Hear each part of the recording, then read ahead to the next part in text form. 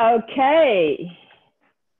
Good afternoon. Good afternoon, and welcome to another installment of our Earth Level Consciousness exploration. And today we have a lovely guest, our Mr. Seth Pruzansky. And Seth's got a big story. But today we're just going to hone into his association with water, because actually he has invited us to one of his groups on Facebook, which is called the Water Consciousness Movement. And we thought it would be a nice opportunity to get together and have a chat with him and ask him some questions, and obviously get some inspirations together and see what we can learn from each other. So welcome, Seth. Thank you, Martina. I really appreciate it. Cool. Fantastic. And you probably have met him already through the Laura Eisenhower show. He's been on the Andrew show before and everything. And we've also got Angelica today. I just want to mention her because her profession is water photography, and we've done a bit of work together. We've done healing meditations and stuff like that. And I know there's other people who do work with photography, with water. And so we're just going to bring it together. So all the questions, I'm just going to kick it off briefly. And then what we do, Seth, is we don't do hand raising and stuff. We just, because we're not that big yet.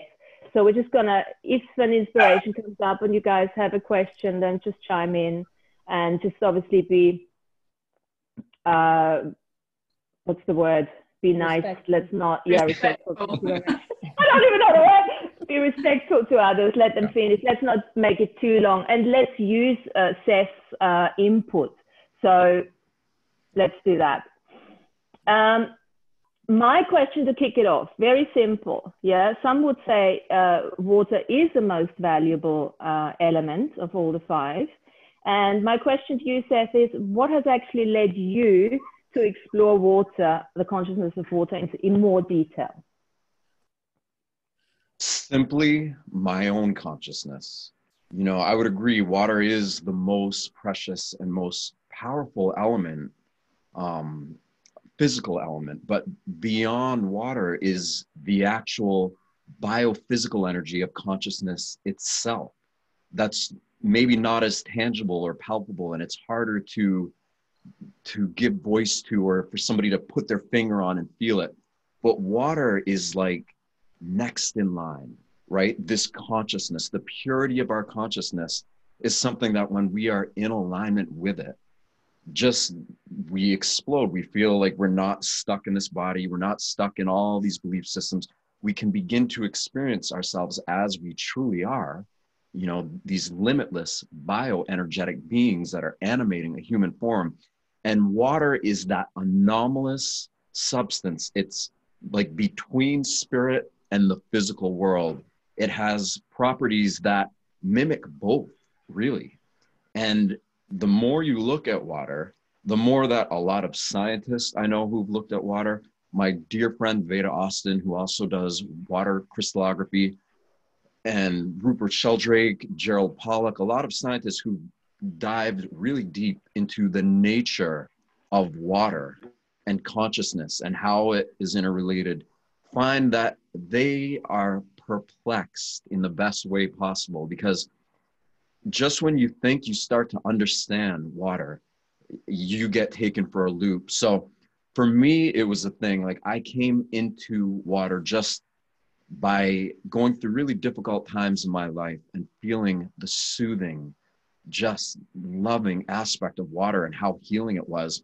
But I also realized that the more I tapped into the purity of my own consciousness, the more water helped me sustain that state of internal being. So I could go on forever about this. So just to keep it really short, that's what it came from.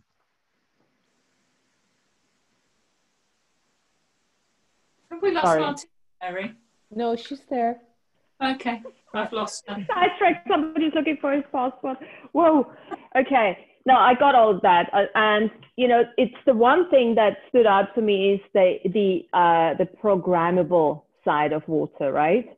Yeah. So let's talk a little bit about that. Because lots of us are actually obviously very familiar with the work of Andrew Bartz's, and we always talk a lot about water from the program perspective.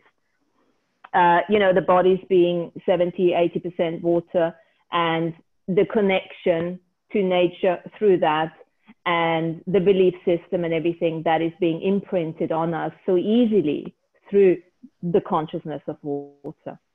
Yeah. So what is your findings in terms of, how do you work in deprogramming yourself and the people you work with regards to water? Are there any particular tools or specific techniques that you're using? There's so many, and just because of the nature of this talk, I'm going to refer to my friend Veda Austin a lot, because she should have been here. Like, now I'm realizing that we should have had her on, because her body of work and research in all facets of water and how it relates to human welfare and planetary welfare is phenomenal. But, understanding it from the perspective that she does, when you view water as not something that you're separate from in your body or in the planet around you, or even in space, like, water's everywhere, you start to cultivate a different relationship with yourself and with water. And this is a relationship that the more you cultivate it, the closer you get with it, the more profound it becomes, the more your own fluid-like emotions and feelings start to come out, and you take it seriously. You love it. So the main thing that I would say with people is developing a conscious connection with the water they drink, with the water in their bodies, and the water around them. Just realizing that you can begin to have a relationship with it, no matter where it is, no matter where it is, whether, again, it's around you, or you're drinking it, or it's the ocean or a lake or a stream. By just looking at water, feeling it, listening to it, communing with it, but doing it heart-filled, with presence, and really trying to feel like what is happening here. You start to recognize that there is a communication that is going on between the water in the world around you and the water inside of your own body. And often the communication is very much synchronized. And yeah.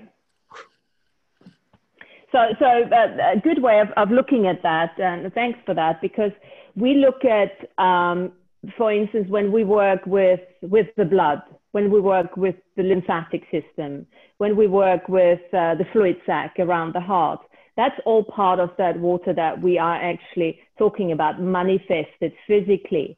And then as we start deprogramming all the limitations and the conclusions and the points of views from the blood, by doing the blood meditation, the heart meditation, all of that, we are actually literally working with the deprogramming of that water.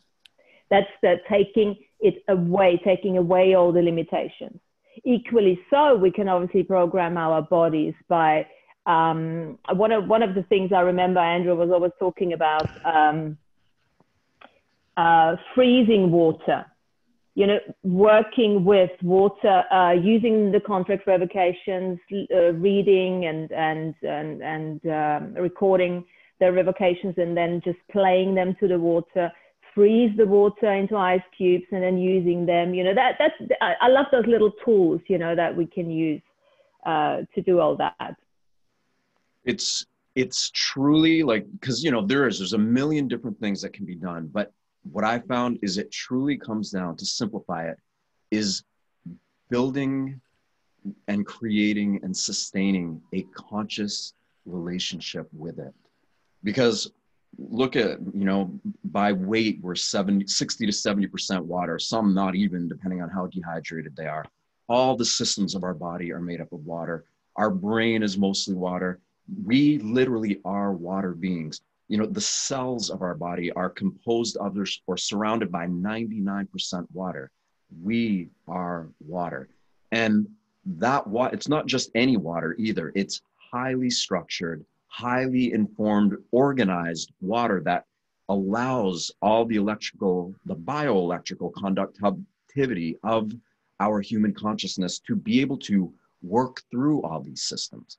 So if we're holding on to memories of the past or pain or trauma, then we're holding those programs or that conditioning in the water systems of our body. Hence why I say just creating a heartfelt connection with water, loving it, helps restructure those, the water that's in your body, and those old programs start to go away because they don't have a place to live. But it takes an individual really loving themselves. Hence the need. It's so important to love yourself and love water. Yeah. Okay. So what you're saying is by doing that internal work, by doing the self-healing, by doing the sovereignty work and everything, you are literally, as you're doing that work, you are working with water. You're working with your body. You're working with water, and just really having that intention and that perspective as you do all that work. Yes. It's like, not to take up too much time here, but we have all been kind of devalued, and we devalue ourselves as a result of it. We've all forgotten how powerful we each truly are to affect change within and around us. And realizing that is the first step. Taking responsibility for it is the second. But the way we take responsibility for it is by simply, I always tell people SMILE. It's a great acronym. It means for SMILE is start my internal love engine. If you're smiling inwardly, you're doing like what you're talking about, heart-brain coherence, while you're smiling and you're feeling that, and you just keep doing that. The whole world could be falling around, but you're smiling, you're in love, not because you're trying to bypass any of this, just the opposite. You are choosing to take the high road. You're choosing to exist at a higher frequency than one that is consumed by fear. Because we all know what happens when we become fearful or hurt or traumatized by things that happen in the world. Our body takes the hit. It literally takes the hit by memorizing the pain and trauma and the things that happen. And it stays there until we finally realize that we're powerful enough to rise above it. Yeah. So it's very much the work of Masaru Emoto, and I understand that the lady you mentioned earlier on, Veda Austin or something, you were saying that she actually has taken that work, Emoto's work, to the next level. Is that correct? Yeah. So Emoto, God bless him, he's amazing. Like, inspired us all. Interestingly, his work was microscopic. Veda's work is macroscopic. You don't need a microscope to even look at it and see. And she's done these tests with water crystallography. She doesn't like calling them tests or experiments or anything like that. It's just a communication. It's a relationship with water. She's done it so many times with such repeatable results that continuously keep happening, that she's gotten the attention of Rupert Sheldrake, Gerald Pollack, big name scientists who they're scratching their heads. They're like, they don't know what's happening, and it's almost scientific. It's like on the verge, but it could be, and they know it. And so they're behind her. But what it really speaks to, above and beyond our observational, onlooking or perspectives of it, it speaks to what happens when an individual intentionally cultivates this connection to water, like I was saying. And her work reflects that beautifully, like so much to the degree that she's having full-blown communication with water where it's communicating back to her. It's mind-blowing. Beautiful. I'd like to bring in Angelica there for a moment, because I do remember having conversations with you, Angelica, when you do your photography. You always, you also say to me that you disappear in that conversation with the water, right? Yeah. I find myself naturally drawn to water for a long, long time already. And I still think it's magic that is happening when I'm close to water. For me, it is discovering almost a a hidden language. So I study the water with my camera in a meditative way. And I know that there's something there, that there's a story there or a message, but I'm not quite sure what it is. So I'm just guided by the water and by my fluid connection to it. And it's one motion. And I'm taking one picture after the other, and I'm inspired to use different shutter speeds or lenses. And my very first picture that I take of this process to then the last one is very, very different. And you wouldn't know that this was the same place or the same situation. It's interesting because I'm very happy with the last image. And I feel as I have understood the water, but I don't really know what I understood and what I've taken away with it. But I know I've got that frequency and I've got that connection with it. And my subconsciousness probably totally got it, but I'm not aware of what I've got, if that makes sense. Yeah. And that keeps me going and exploring and loving what I do. Yeah. But also I like to encourage other people to look and discover, the stories that they find. And what I find very interesting is when I have my exhibitions that people are drawn to different images, and they're equally sort of connected with totally different images. So I'm kind of, okay, what does that image actually tell to them? What kind of connections have they found that I don't see, that I haven't understood or I have understood in a similar way. But to translate that into a language that is kind of verbally expressed in English or French or whatever language, that is hard. But, water has this kind of magnificent, multilingual language that we can all understand, and we all connected through it. Yeah. Oh, Seth, you're loving that. I'm loving it. I can feel all the goosebumps. Yes, I'm like, I want to see it. I'm like, let's look, it's one of those things, because we're talking about unifying elements, and when you're so connected to what you are inside and somebody else is connected to the same thing inside of them, and we come together like this and we create, and the potential is infinite. And I get excited. So Angelica is using also lots of your exhibitions are in hospitals, in environments where people seeking healing. So do you want to say a little bit about that? So you're really going into that water healing consciousness. Is there a website, Angelica? Is there a way to see your work too? You can find me on Instagram.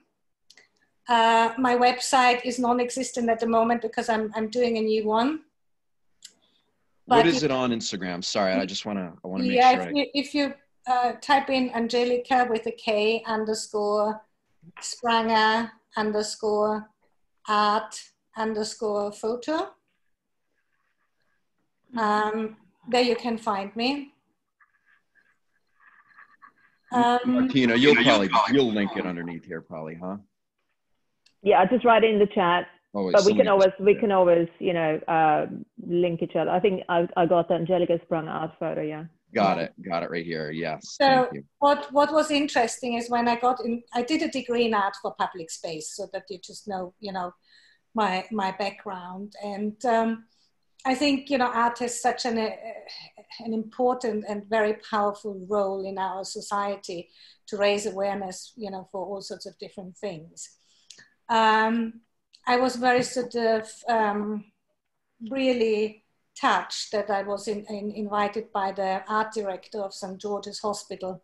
They have a gallery space to to take over that space and create just what I wanted to. So I have the total freedom to do whatever, and that's fantastic.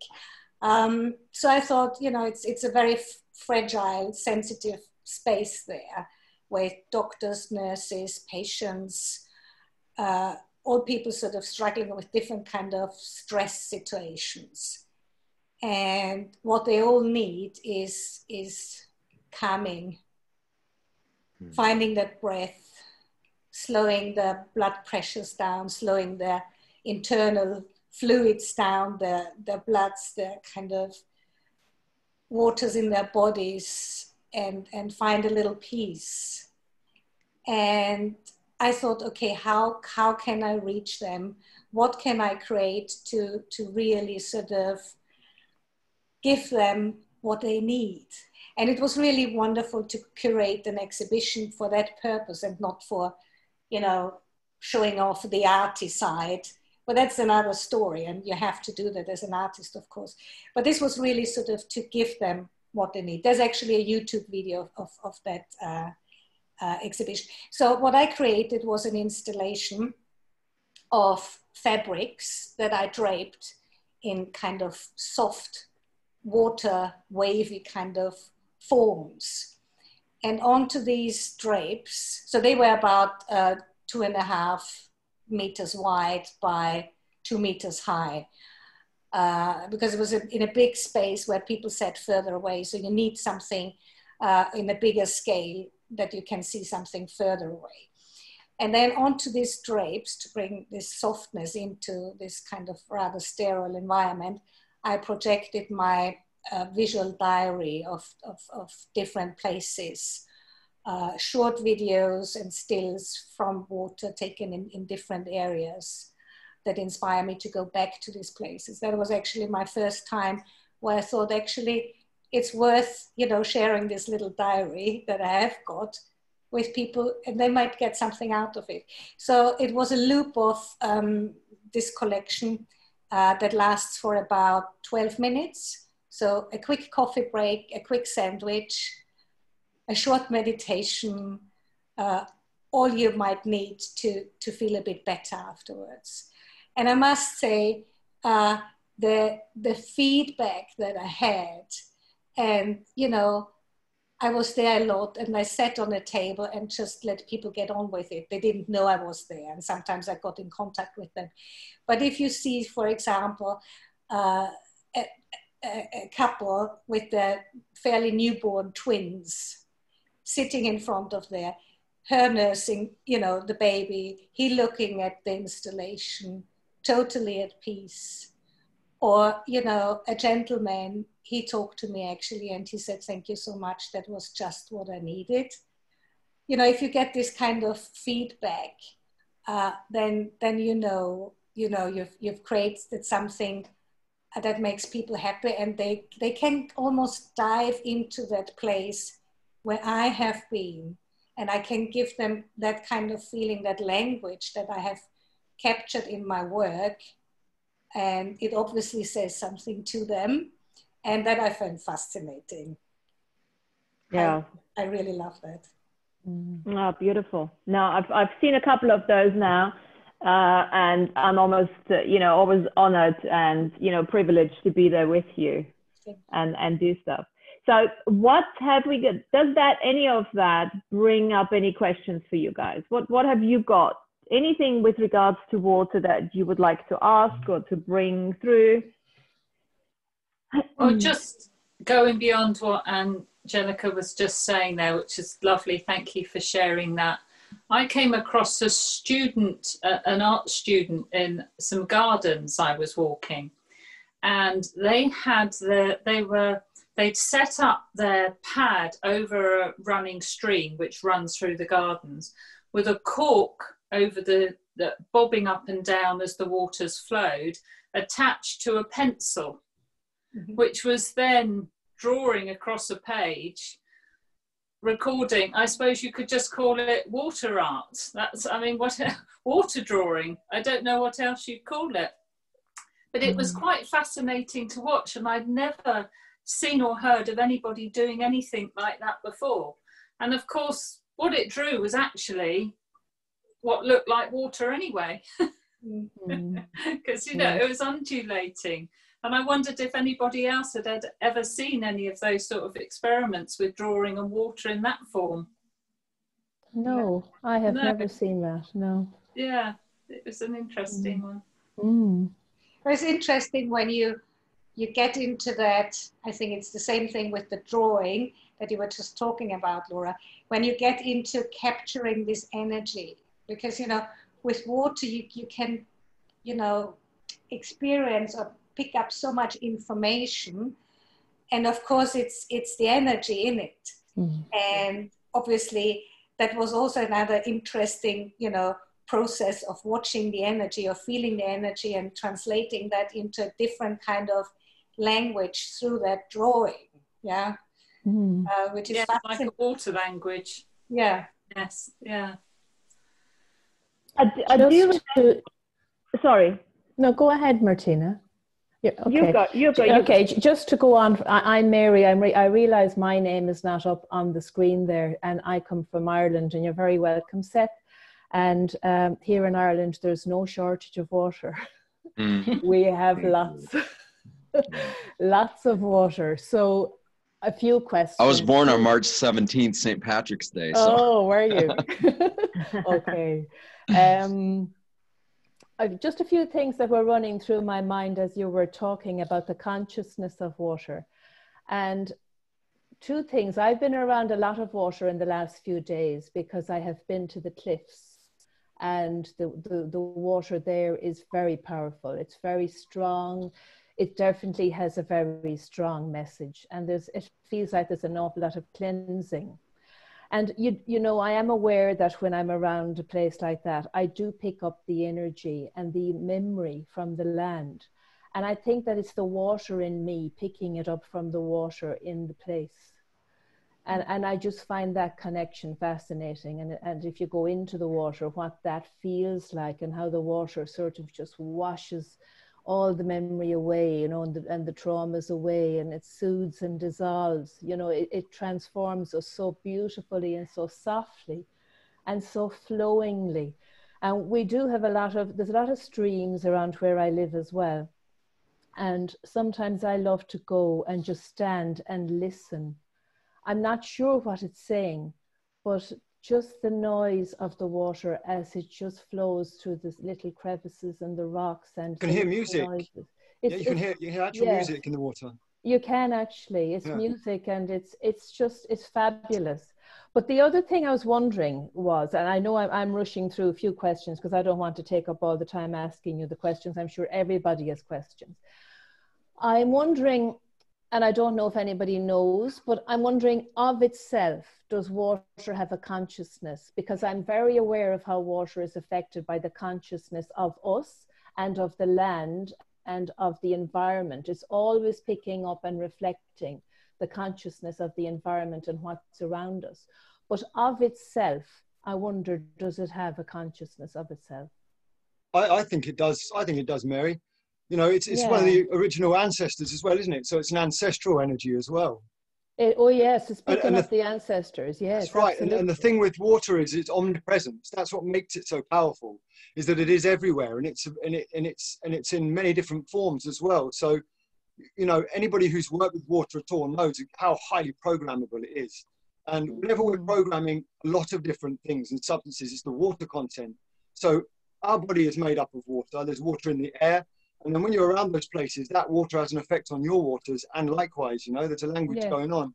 So I know that there is certain consciousness that do inhabit water, but I think water does have its own unique frequency, almost like the collective consciousness concept, really. So yes, I just think it's interesting. It's interesting to sort of ponder on that, because I wonder what the exchange is then between our consciousness and our memory with the water's memory, irrespective of what it's picking up in its environment. Do you know what I'm saying? That you know, just what it's giving us in itself. Absolutely. And you know, it probably has something to do with memory as well, storage of memory. It's probably the memory of all, you know, when you think about how the water's traveled around, this whole world is engulfed in water, inner and outer. Yes. So, and all that memory must be stored. And also imagine water sometimes, you know, as a it creates energy and motion, doesn't it? So as it flows through the rocks, it creates unique frequencies. And I like to imagine this kind of exchange of memory going on through the rocks, the water, and all of the other elements. But water seems to be the most omnipresent of all of them, doesn't it? Yes, I suppose it's the one that we pay more attention to, isn't it, for some reason?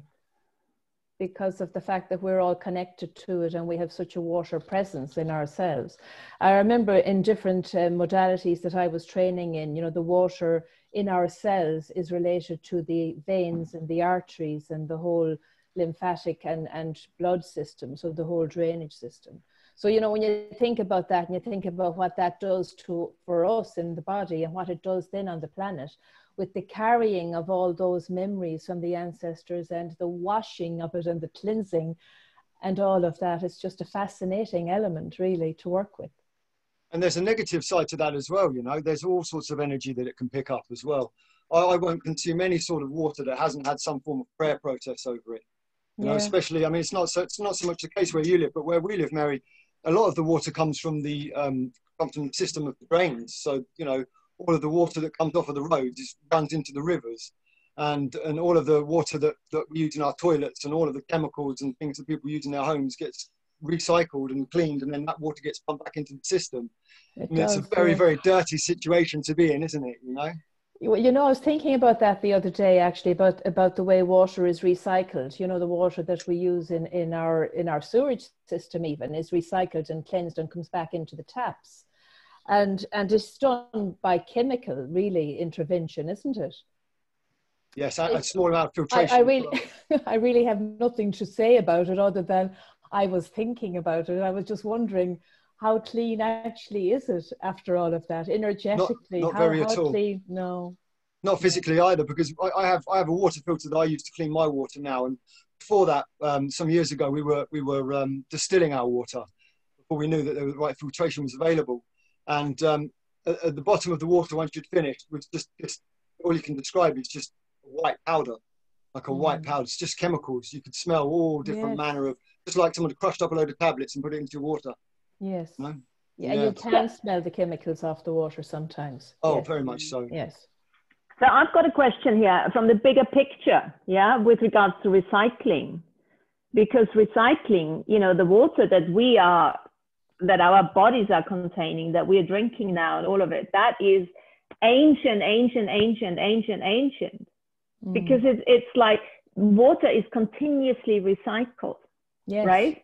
Purified and cleansed and programmed again, you know? So it's, when you start looking from a recycling perspective, from a bigger perspective, it's like, oh my God, I'm still, you know, having water in my body now that I probably had, I don't know, 15 million years ago, you know, and stuff like that.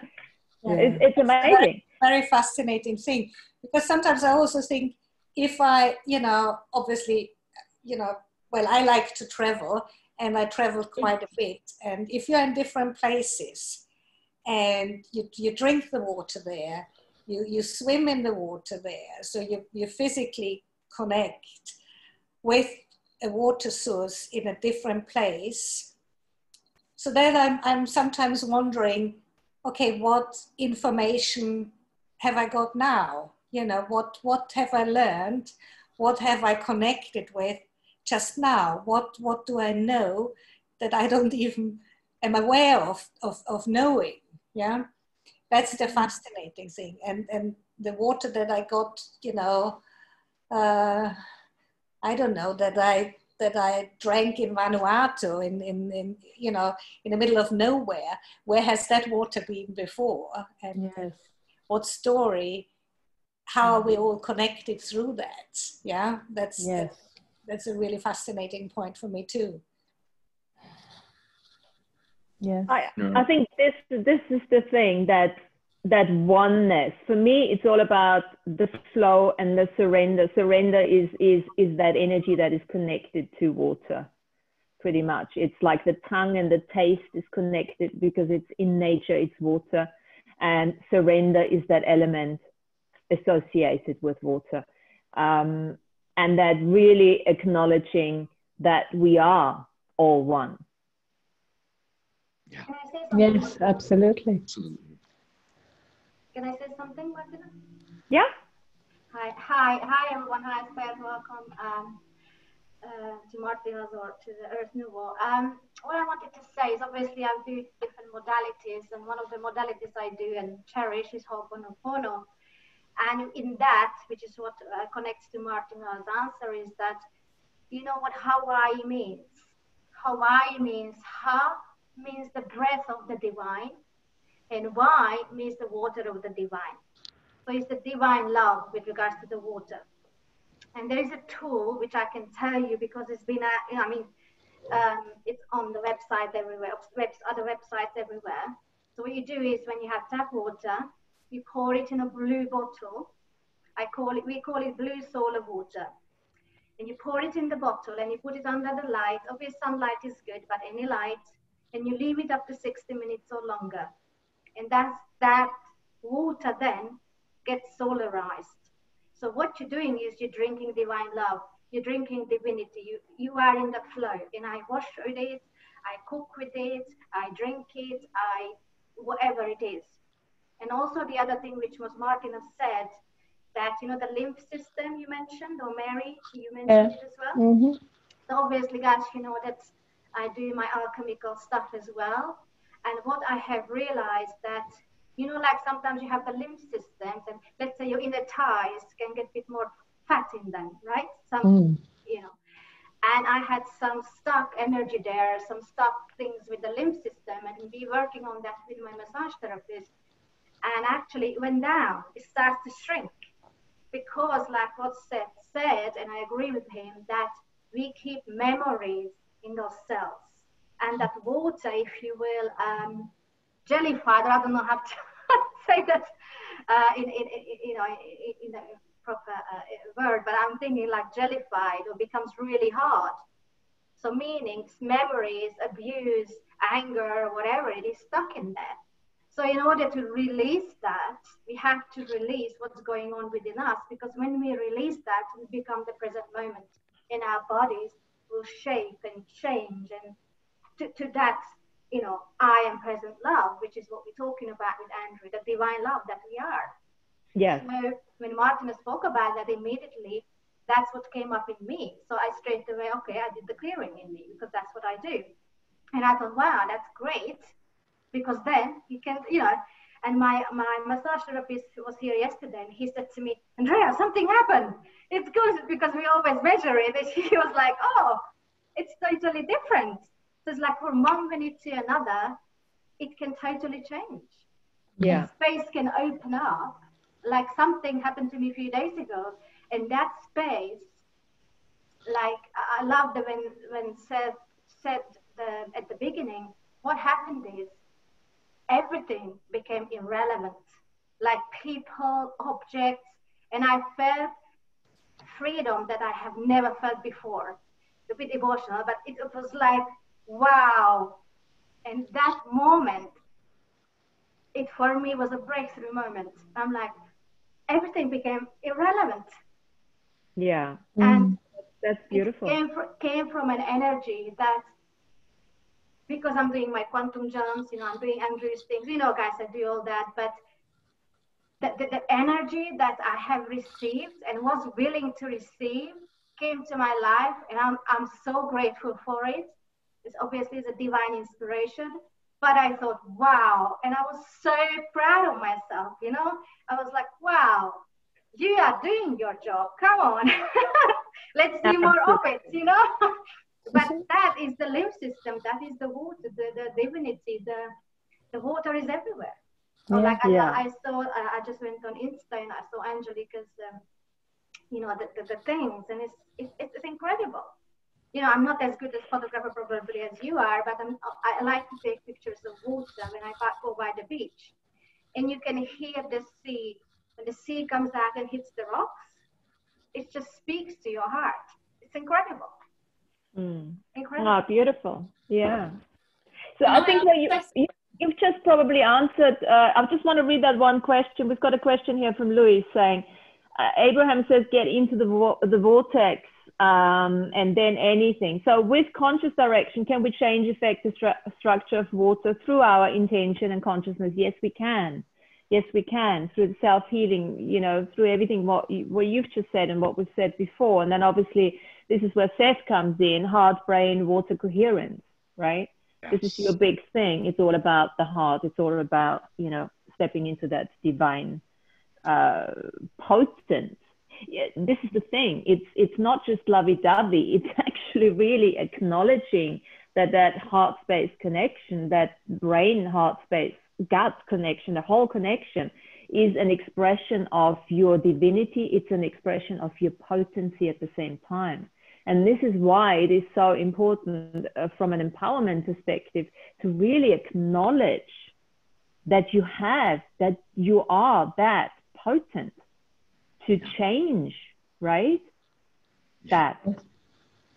That. Even just looking around the world from a common sense oriented perspective, you can put the pieces together so that it makes sense. So what I mean, like when you look at the earth, you look at all the systems of the planet around, you see that they're all working together. They're all connected. You know, somebody asked, does water have consciousness?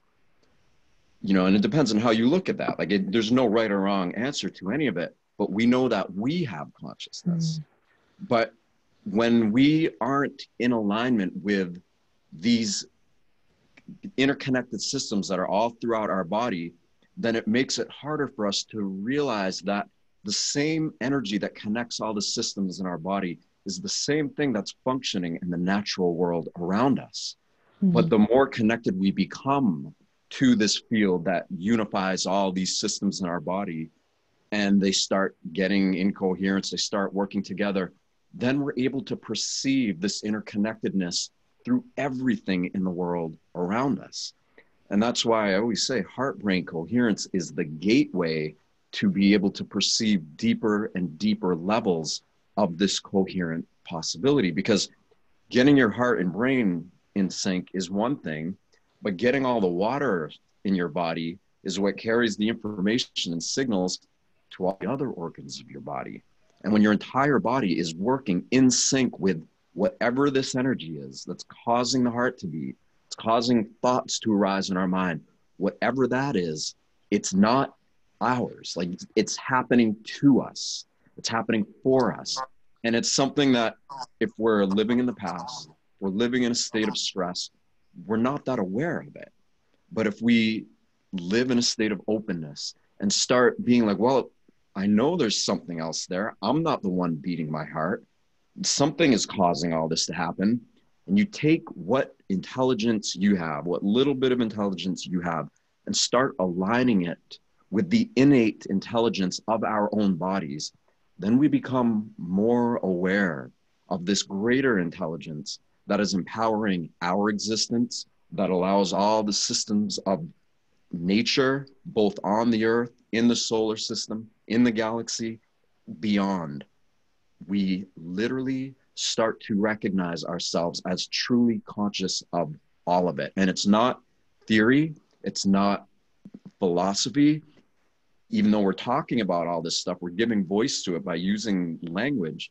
It is an actual experience that every single human being is capable of aligning themselves with by getting into coherence. So again, coherence, in my experience and many others that I've worked with, it's the gateway to be able to perceive deeper and deeper levels of this unified perspective. Yeah, thanks, Seth. And that brings us back to the potency of our DNA skin suits, isn't it? And this is why, you know, our skin suits, our bodies are so highly precious and traded.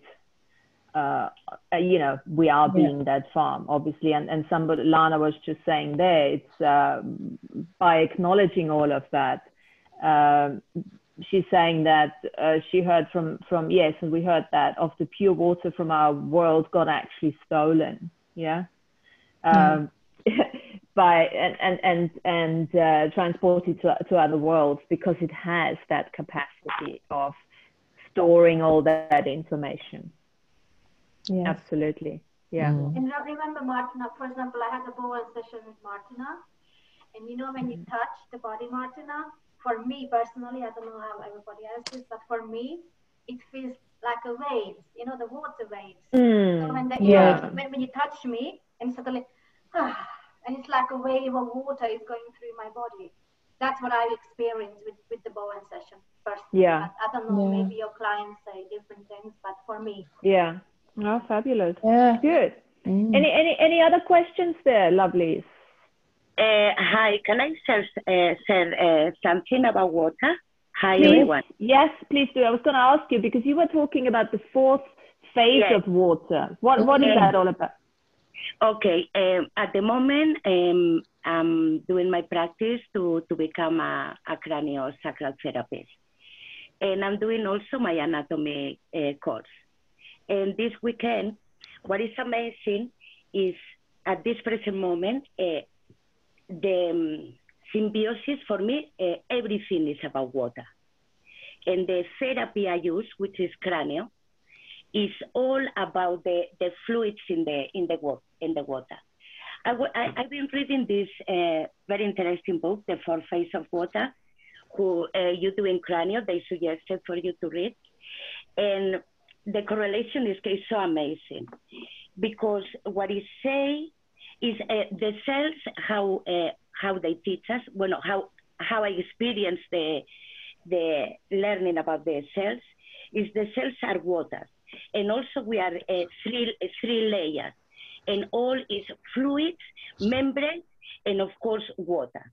And in this book, what they talking about is the infrared water, how the infrared water can alter it and the electric potential of the cell. And it's all, and then it's all the same. It's so about so below. It's all the same, you know. It's the same expression what Bartis talk about. Now I'm completely in a brainstorm and I have very difficulties to express myself because I've been in these last days doing my homework, reading this book, making connections, and now I have all my notes all around. But what I have to say, and also, sorry about it, also for me the experience in the dreaming world, in the dreaming world is like a fluid, because once I realized, when I want to, when I think I'm flying, when I was flying, I didn't do like a bird to flying. I was using like a swimming.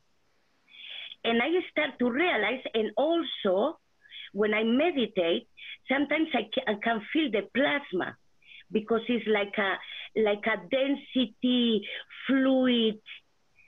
It's very difficult for me to express in words, okay? That is also what I paint. But what I want to say is that, yes, the water conscience and the connections and the resonance, that is what I'm learning in cranial. When you have a patient, a person on the table, many times I think it's the person. I feel the movement, but 3D movements. And no, it's me, it's the resonance of my body on them. O sea, the water also will resonate with the water. I cannot, sorry, my expression is, I'm a very tumultuous brainstorm at the moment, but I leave it there, you know. Okay. Also, the last thing I want to say, what I wrote, I really like when I was reading this book and making the connections with cranial and the fluids and water. When I'm doing cranial, what I sense is I introducing a charge of electricity. I sense that chargings and contortions that vibrate to make an ignition in the fluid of the waters of that person. Thank you. Thank you. Thank you, Petruska. There was a lot of information in that one. Mm-hmm. Fantastic. But, and it's lovely to get your, I like the connection, like also Andrea made it early on, by actually touching the body, by working with the body, by doing the cranial, by doing the Bowen, any type of massages where we getting an experience of that connection. Right? Yeah. Yes. Yeah.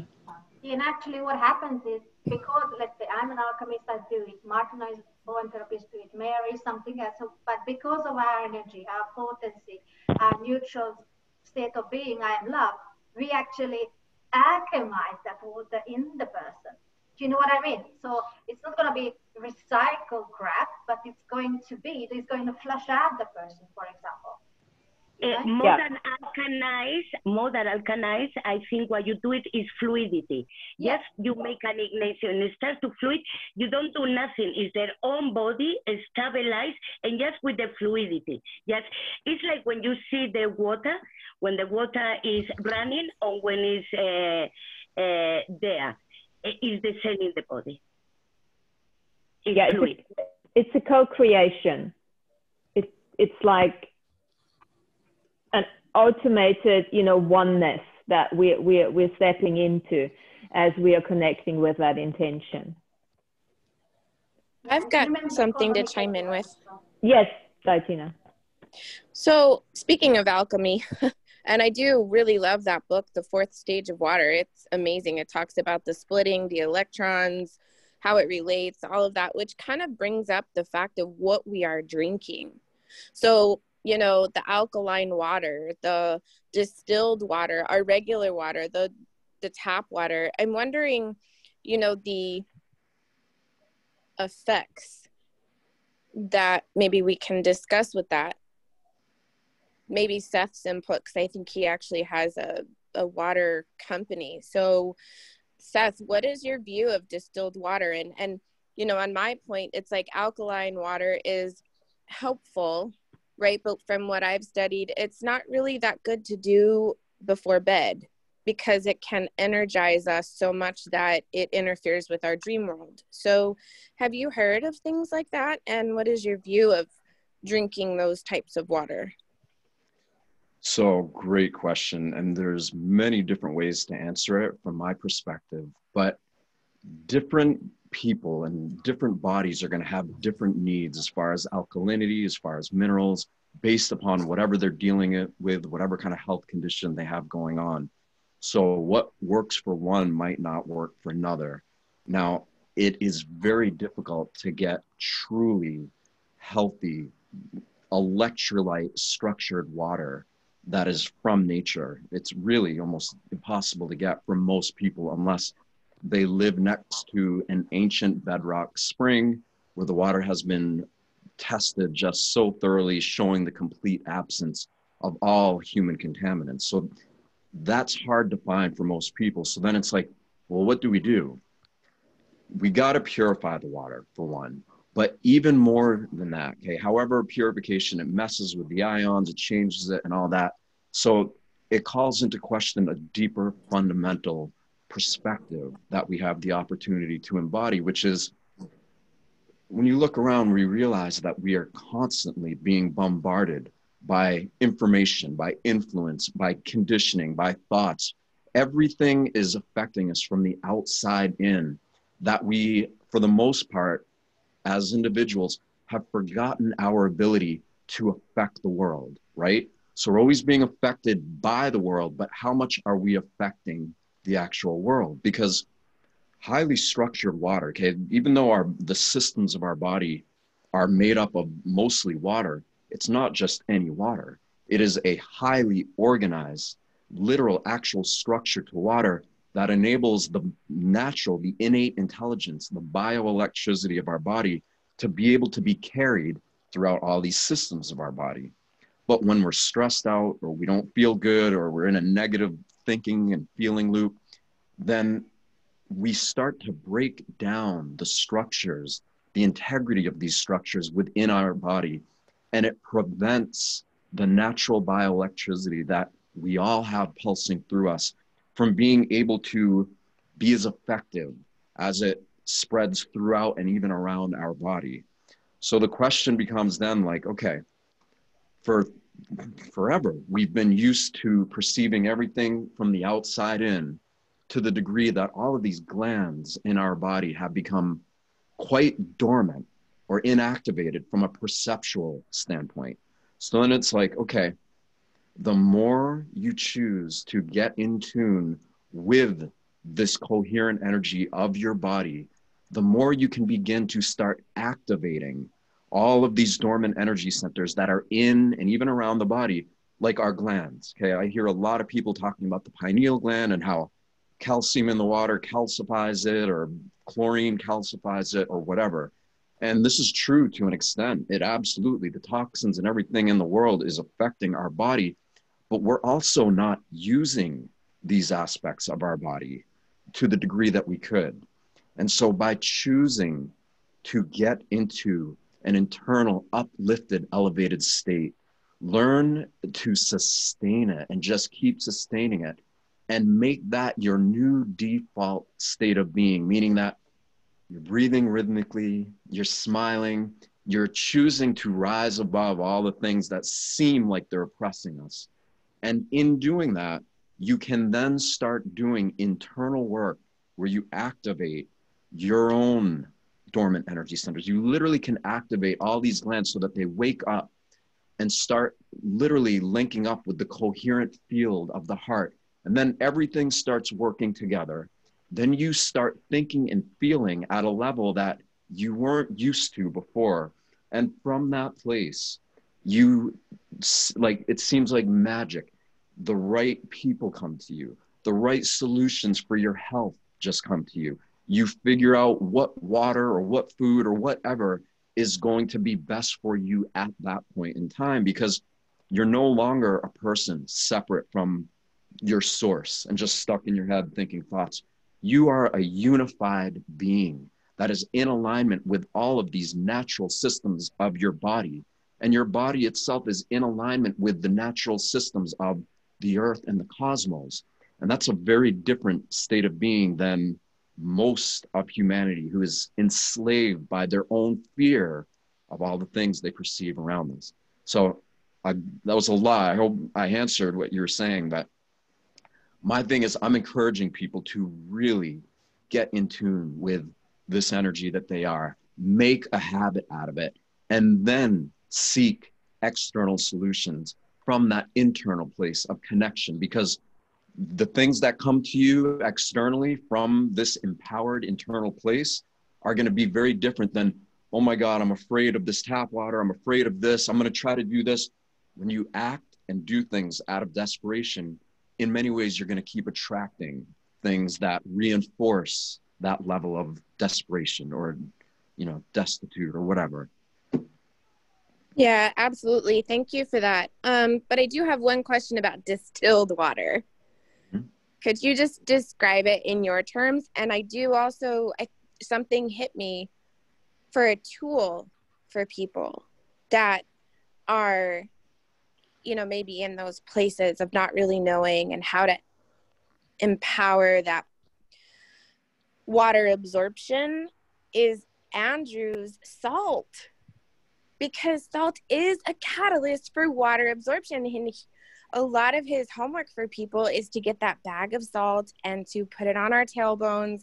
And it just came to me as you were talking, it like blends all of this stuff together for us, these tools and ways to energize and get into that harmony place. But yeah, could you describe distilled water for us? So when I travel, I bring a distiller with me. Now, it's nothing like drinking water that and I'm not telling people to go out in the woods and just start drinking water. Do not do that. If you're going to drink water from a natural spring, make sure that you know that it's naturally pure and that it isn't filled with the contaminants, or that there isn't things that could seep into the earth and ultimately infiltrate it. So distilling is great for purifying water, making it, taking the toxins out of it, but it has no salts in it. It has nothing in it, really. It's acidic. It's kind of like roughly about 5.5 pH. So it's a little bit acidic, which can be kind of harsh for some people. I like neutral water. So what I'll do is, when I'm traveling and I don't have access to these natural springs, one specifically around me, then I will distill the water, add a little bit of Celtic sea salt, which I happen to like more than the other salts, just for a bunch of my own reasons. add a little bit of it to that. You can stir it to kind of get that vortex, that circular field going in it. But even more than that, I will literally take it and put it up to my heart, and I will cradle it or hold it or be close to it and send love into it. Let the field of my body acclimate. Let it permeate the water before I actually drink it, and make it almost like a sacred rite, you know, something a practice. It's just as we do yoga or meditation or anything else. It's serious. We're taking something that is external and putting it into our body. So it's so important to have gratitude and appreciation and to love water of all the other elements, you know, next to food and everything. When you do that to water, oh my God, it changes it. And it changes the way your body picks up on it. So.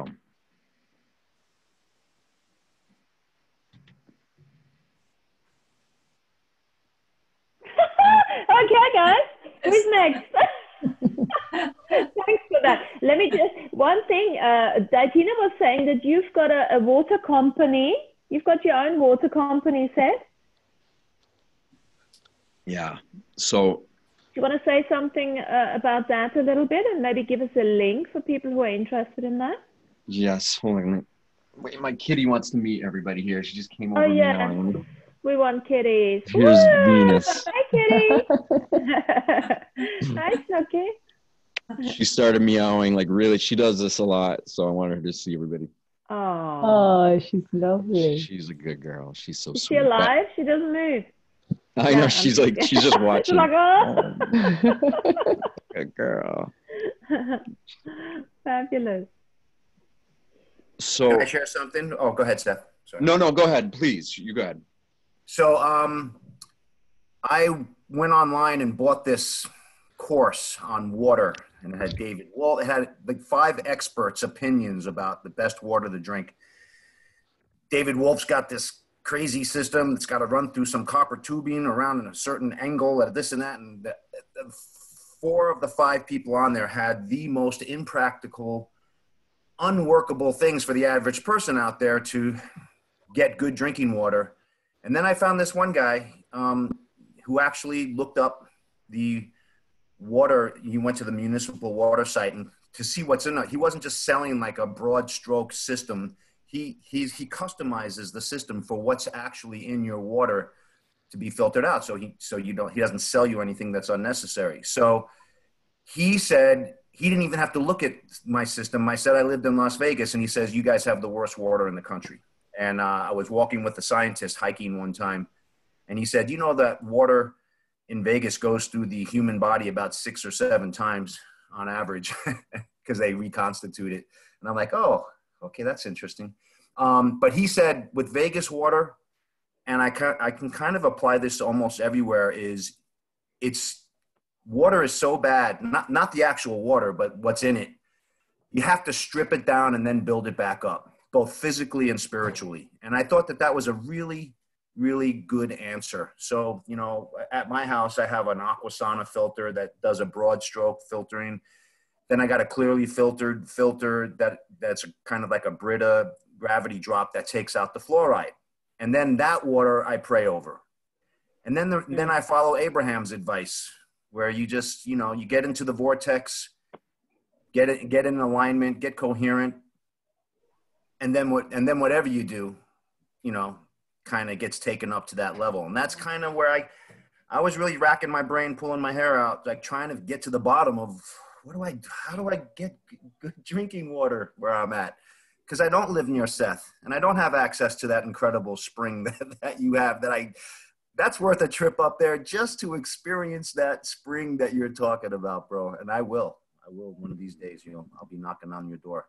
So that's what I just wanted to share, because Ben, you could really go around Robin's barn on this water thing. If you don't have a source like Seth has, then you have then what are your options? I heard that like reverse osmosis and distilled water is great at stripping it down, but water's a solvent, soluble. So when you drink it, I'm not a scientist, but it says it leaches out the minerals from your body. So there's a time and a place for distilled water if you're doing a certain therapy, but I don't know if you should be drinking it nonstop. And then there's the whole alkaline water thing, and there's a lot of holes in that theory. So at the end of the day, you kind of just get in the ballpark, and the rest you do with consciousness is what I finally arrived at. So there you go. Yeah, absolutely. You know, I think this is a perfect time to talk about primary water. I don't know if you all have heard of that or know about it, but I feel that it's one of the most important topics of our time regarding water, regarding really anything. And it's something that has been demonstrated to be true through so many different scientific institutions. And I have a friend called Paul Power who has what's called the Primary Water Institute. And he has drilled thousands of these primary water wells around the world. He can drill them on little islands out in the Pacific. And essentially what primary water is this. We have been fed this idea that all the water that exists on the face of this planet is all there is, and that it arrived here exclusively from outer space on comets, asteroids, things of that nature, hitting the Earth and then melting, or melting as they come into the atmosphere.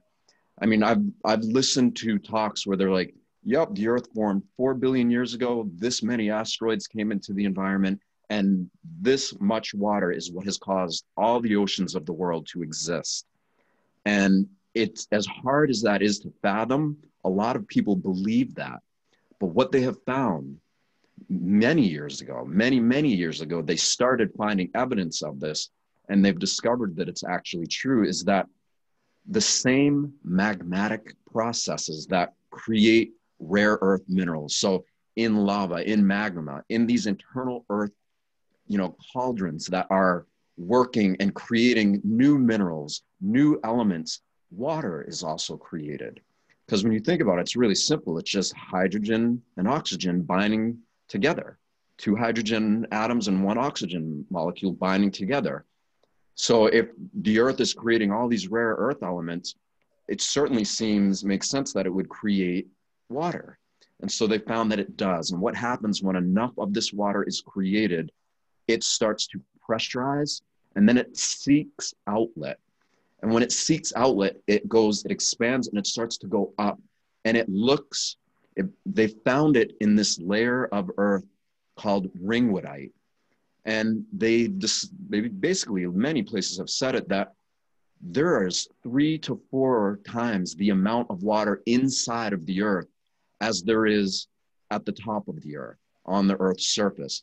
And when we see these underwater vents, when we see, like in Peru and different deserts, it's just, there's no hydrologic system where water is being recycled, yet there's an oasis. There's water just coming out of the ground.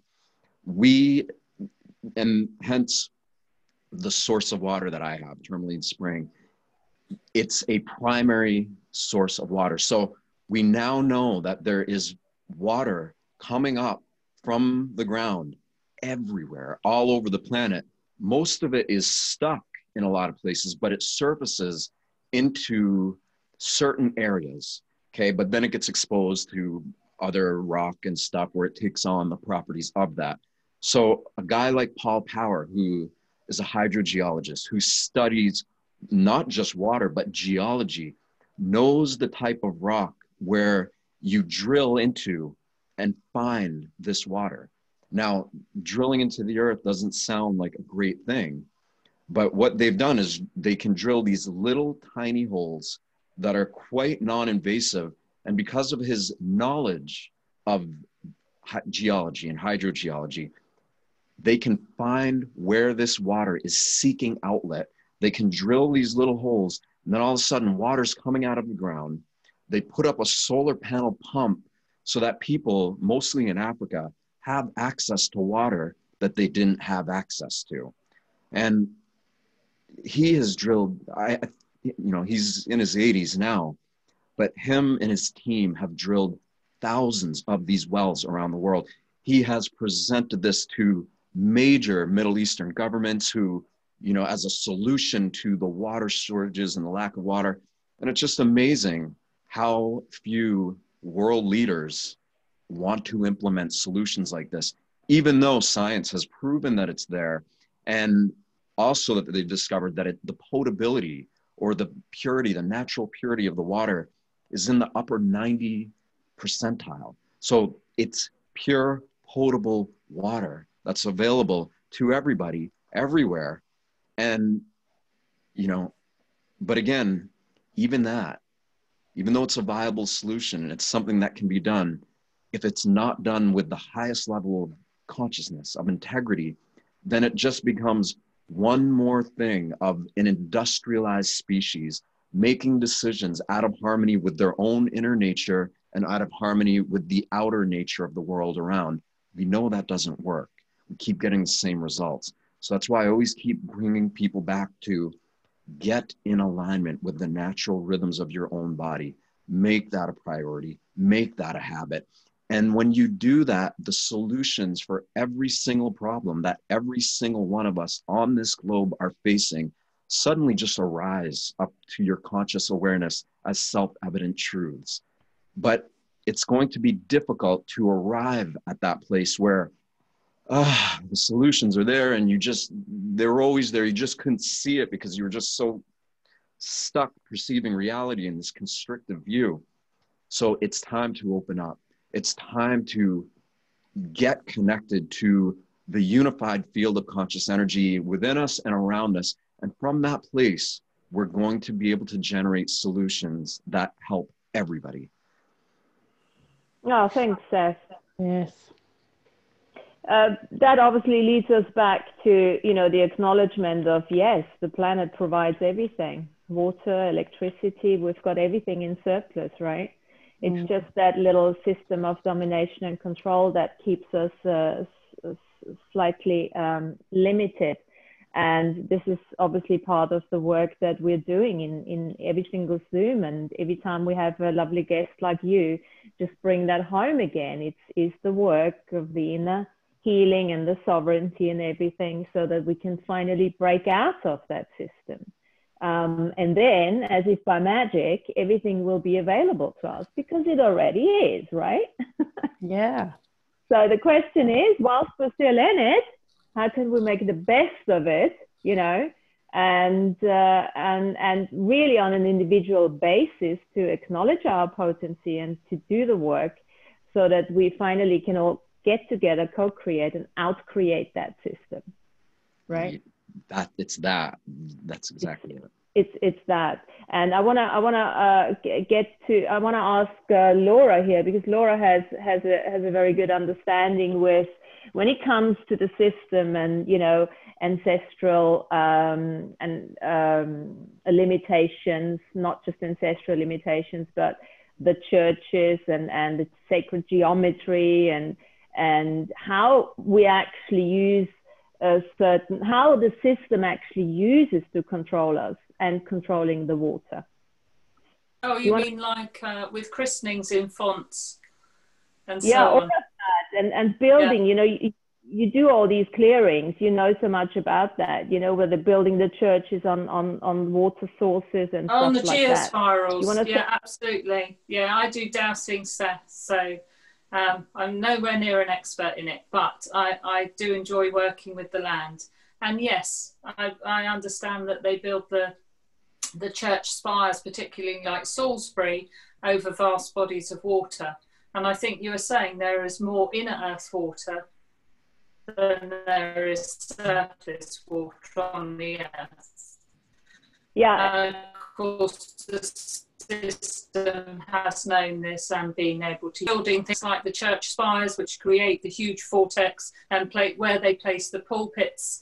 Because obviously, I mean, people don't realise, but there's a level of fear. I'm not knocking religion, you know, everybody to their own, but there can be, and there has been taught in the past, a level of fear related to going into church. If you sort of, particularly, you know, a couple of 100 years ago, we've been taught to be very God-fearing, haven't we? So there's a certain level of fear that is within a church when one goes in, and then that combined with the water, the energies of the land create this spiral. Seth, I'm sure, knows what I'm talking about, which is energy harvesting. And Exactly. yeah, I'm sure they've known how to use water for hundreds of years. But I never, like all of you, I'm sure I never live in fear of any of that now, because as we all know from all these conversations, we can overwrite that any time we choose with all the little techniques so many of us know, wherever we've learnt them, you know, working with crystals, working with the land, with water. I like to work also with the sea. But I had a question just tagged onto that, Martina, for Seth, is I've become interested in the different bodies of water having either feminine or masculine energies attached to them. So is that something you've come across in working with bodies of water on the land? Like a spring would feel sort of feminine and soft. Is that something you've come across before? Anyone else? I would say yes, but to the degree of a lot of bodies of water, depending on where they are and what they've been affected by, both in recent times and long term, you know, whether they're next to a factory that's dumping tons of chemicals into it, the water, right? Like water is such an emotive thing. It's an emotional substance. So the more water is abused or, you know, not had reverence for, and just, you know, whatever, all the different unacknowledged, not cared about, that energy goes into it, you know. And my friend Veda and I did a healing for a river, and she explained it so beautiful. You know, when she would connect to it, it would feel like there was rage, there was anger. It's like a river is like a person, but it's a big person, and it's had lots of things just dumped into it and crap and all that. And so it holds the energy of rage, of fear, of all that, maybe even more than a polarity, because the polarity between masculine and feminine is kind of innate in everything. But look at us as a species. We've been living in a patriarchal driven society and world for so long that it has caused the species itself to become out of tune with the feminine aspect of nature, of reality. So overall, we're experiencing an imbalance, but it's an imbalance that is like, okay, it's out of balance. What do we do? If we continue to stay in fear, then we're going to continue to reinforce the imbalance. But if we choose to be not in fear and not have fear for God, have reverence for whatever this energy form is, to love it, to appreciate it, to realize that it isn't separate from us, you know. And one thing I can say to people, like, the time to be martyrs, the time of being afraid for using our voices is over.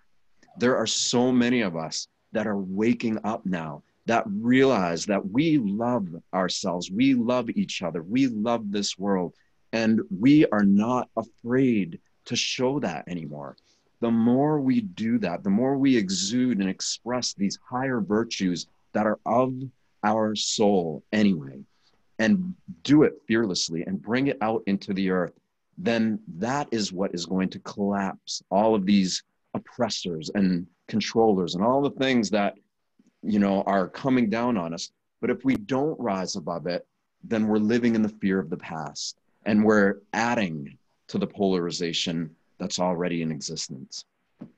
Sorry, that was a long-winded way of answering it, but no, that was great. I mean, the reason I particularly asked about that was because I feel the feminine energy in a lot of the springs I visit. And then when you get wells, they're called like St. Mary's Well and things like that. And then I would that have been capped off by the patriarchal society to stop the rise of the divine feminine, which is why I particularly associated the divine feminine energy with springs.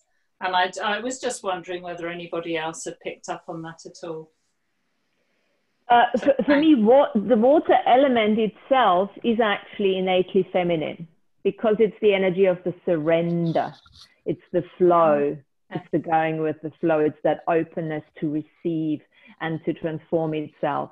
So water itself for me is that feminine. And I think this is why, you know, I associate the rising of the consciousness and the intention and attention to water now, because we're obviously talking about the rising of the divine feminine, you know, in the masculine, in the feminine, you know, and that bringing that balance back that was so out of equilibrium for so long. Yeah.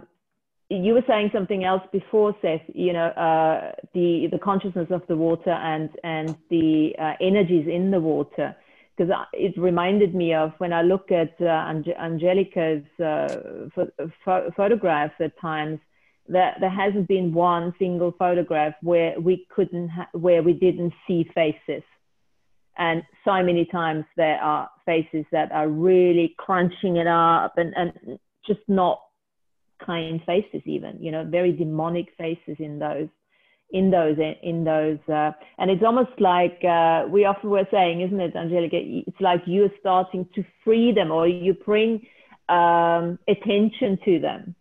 And I do remember doing that water meditation in that setting, in that exhibition setting, and we had people having serious physical reactions after that, because of we started clearing through the meditation and through the connection of all our water molecules, and the picture started changing. You could literally see a difference when you looked at the picture first and then afterwards, after the meditation. So really, really fascinating, that stuff. You know, when I'm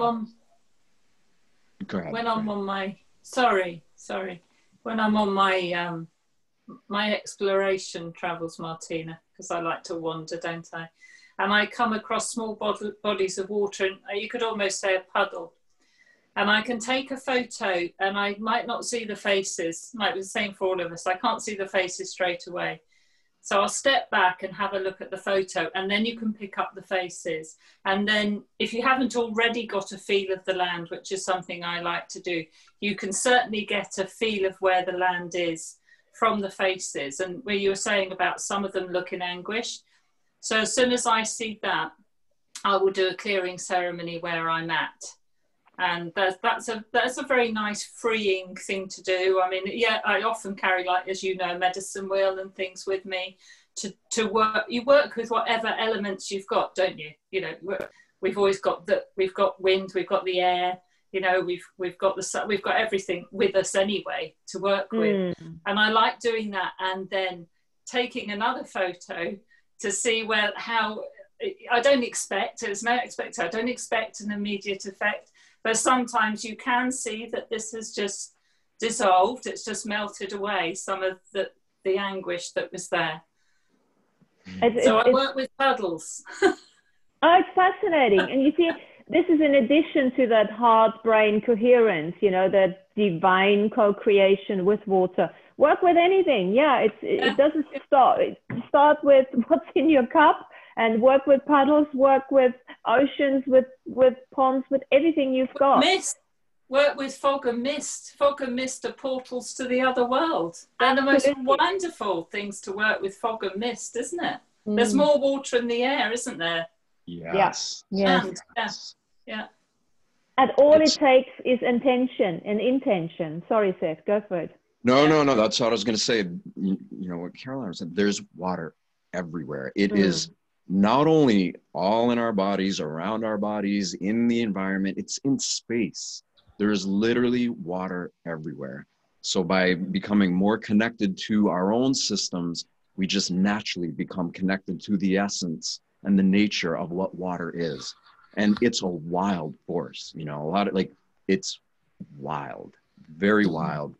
And it's something that we can harmonize with, but we're foolish if we think we're going to bend it to our will.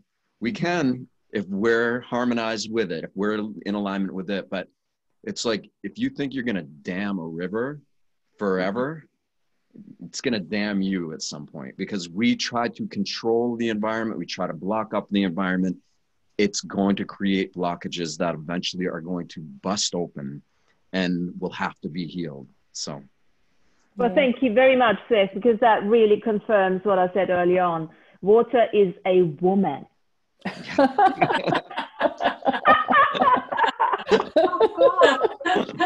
Woman. So we've been going for 90 minutes. What else? You've got Seth here, so ask him a few more questions if you have. And what I would like to do, I've found a little bit of, going back to Andrew's work. I have transcribed something from the water here. So I could do this at the end, just to read a little type of revocation for the water. But use the opportunity having Seth on our Zoom today. So have any more questions, go for it. One question. Let me just say really quick too, I've got about 10 minutes and then I have to get ready for a session. So yes, let's go into whatever anybody wants to. And then in about 10 minutes, I'll have to go. So one more question and then we do it's a very short revocation.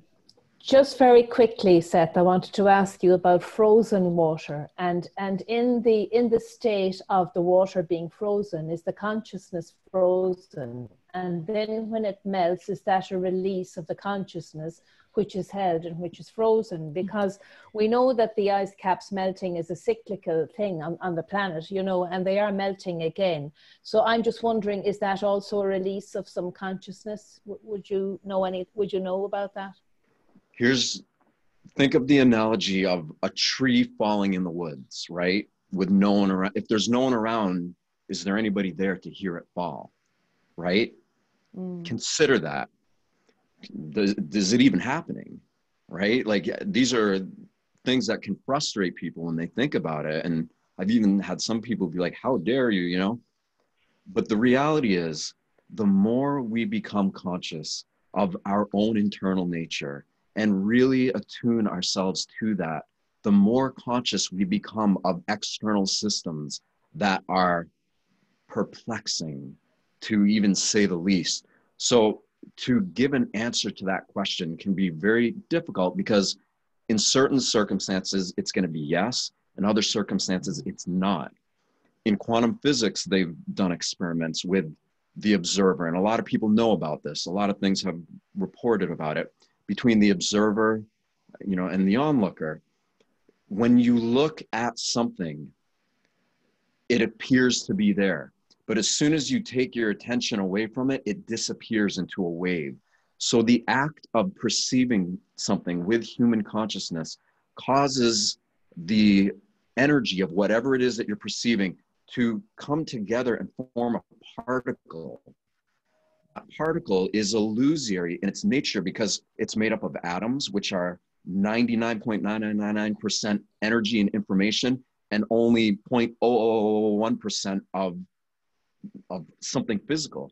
So it's almost like nothing is really actually happening that is more important than an internal state that we're being called to become aware of. The more we do become aware of it, the more we realize how powerful we are to not only be aware of these things that are happening throughout the entirety of the world, but to affect them in a profound way. And I saw somebody said, the ice caps are melting. Yes, all these things are happening. Absolutely. Yes. What I'm saying is not bypassing. It's not taking away from the pain and suffering and everything that's happening in the world. It's just calling into question how we respond to it, how we react to it, because most people will react to all of these atrocities that we perceive around us from a fear-based or an angry perspective. Right? Naturally, of course we're going to do that. But as soon as we do that, and I know this isn't the exact answer that you were looking for, but no, it's okay. We respond to things in this way. We are lighting up the circuits of our own human physiology that are in relation to our past. And we keep staying in that place instead of letting it go by focusing on this part of us that is beyond that, focusing on the part of ourselves that is beyond the limitations of ourselves, and committing to that to the degree and trusting it and loving it. And like water eroding rock, just continue to keep going and going and going until all the things that prevent that natural flow from really being able to flow out into the eternity of the sea, you could say, to wear away and wear down. So every quote unquote experiment or co-creation or thing is going to be different depending on the different people who are doing it, right? Who are looking at it or doing it. If you have, like, say on a small, if you have a bunch of monks doing ice crystals and then taking photographs of them, it's going to be very different than, you know, a bunch of people who are angry and upset and just fear-based. Yes. Yes. Two totally different outcomes. So it's about the perception and projection of those people that are experiencing that. Thank you, Seth. I'm aware that Martina has something she wants to do, and I'm aware you need to go in 10 minutes. So, thank you. Before, in case you have to shoot off, we're going to finish off soon anyway. It's just a tiny one. But in case you have to shoot off early on, Seth, do you want to leave us your website where people can get a hold of you? I know you're on Facebook. Absolutely. But go for it. Thank you for that. I'm Awake Now What is my website. Just I'm Awake Now What. You can email me, contact me through that. I wrote a book. I do sessions. I do a lot of different things. And then I have a great group on Facebook called the Water Consciousness Movement, where this is streaming live to you now. Yes. Where it's mostly about all things water related. Yeah. You know, we get into consciousness and other things, but it's primarily a water-based group. So those are the two best places to find me.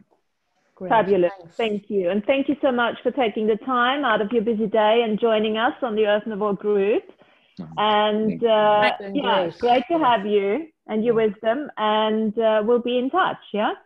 So stay if you wish, or not go if you have to. It's just going to be a very short one, and I have transcribed that, or I might even have stolen it from I'm going to listen to it. Anything from Andrew, I'm going to listen. Yeah, I don't know if Laura wrote it or we transcribed it. Anyway, it doesn't really matter. Close your eyes.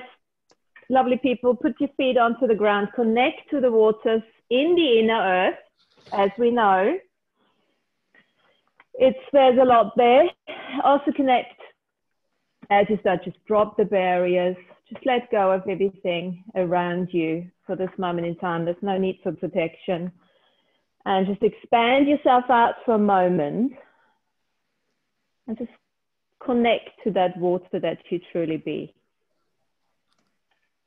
And from that place of expansion, in your mind's eye, just repeat or listen. I am a photonic being of light, manifesting through sound in the form of my throat chakra, manifesting creation of voice. I have a previous understanding of voice that is not my previous understanding of language. This is my soul's knowingness of heart-based connection, supported by the core strength in my navel. Everything that I cannot say in English or any other language, I can say in this format. I'm an unlimited being of potential. I'm here to do my service to this reality, this place, this body. My service is to give my voice and manifest through flesh, connected to the heart and navel, connected to all elements of water, fire, earth, and air. Water that is programmable. I share water within all of my heart, my body, my being. So I begin to say to all the water molecules in my body, release your polarity, release your pain, release your suffering. Allow love to connect the bonds of water with total ease and joy. Allow the natural energies to flow without obstacles, without toxins, without energetic barriers. And allow there to be a natural psychic filter to let go of all the water that does not belong into my body, and allow that all the proper water flows to me. I say to the water in my body that is in the highest crystalline program, we break off all off-world structures that may cause harm to my structure. Anything that is added to my bodily water that is hormonic-based, GMO-based, chemical-based, that alters myself to an acidic nature instead of an alkaline nature, I am removing you from programming of this water. All of that water in my body and related to it is now put on notice of that healing, and that changes are sealed in. And so it is. Oh. Aho. Oh, Aho. So lovely. just a tiny short one to finish off that lovely Zoom. Thanks very much for everyone coming on and sharing your wisdom and your inspirations and asking questions. And the audio is going to go up onto the website, Facebook post, and I hope to see you all next week, Wednesday, 5 o'clock. Thank you. Thanks, Thank you, everyone. Seth. That was great. Thank you. Be well. Thanks, Cheers, Seth. Bye. Thank you. Yeah. Bye. Thank Thank you. you. Bye-bye. Bye.